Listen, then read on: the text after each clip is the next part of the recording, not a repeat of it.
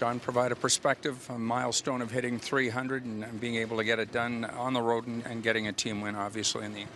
Well, it's always that much more satisfying when it contributes in a big win, especially bouncing back after the other night. So, yeah, I mean, I think a credit to a lot of guys I've played with over my career. Obviously, a big part of helping me be successful, and just trying to be consistent as long as I've been in the league, and don't want to stop there. Mitch is Mitch, but how important was Zach to the success early on in that opening period? Yeah, I think all night. I think you see his contributions on the penalty kill, certainly on the forecheck. You know, just so much trust in him winning battles and 50-50 pucks, how good he is at coming out of those, and just putting pressure on the opponent, and you know, he just makes things happen with that, and you know, so predictable that way, so consistent on a nightly basis. So definitely great to have him back, and you know, fortunate to be playing with him.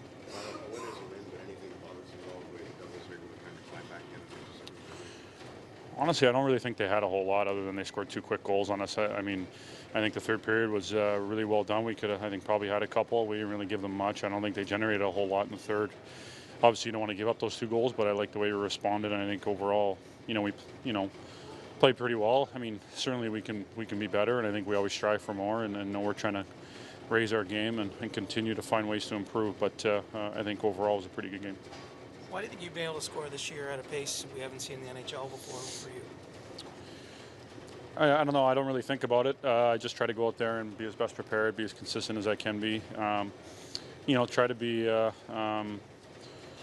just hard to defend, find different ways to produce, not just in certain situations, whether it's around the net, off the cycle, on the rush, obviously on the power play.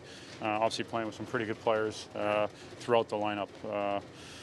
So I'm just trying to be ready for those opportunities and capitalize, and just try to play my game. So, you know, just want to keep it going. Morgan, is you on that second goal, or is there a call to him, or what happens there? I think that's all him. I'm just trying to get lost in space. You know, when I see Mitch kind of get some space and get some speed, you know, he's looking for an open man. He's got a good sense for everyone is around the ice, and you know, Jaime's so good at getting to the net. I'm just trying to get lost, and Mo, hell of a job finding the seam, and then he had all day, and just kind of outweighted them and found the right time. So I had the easy part. Hell of a play by him.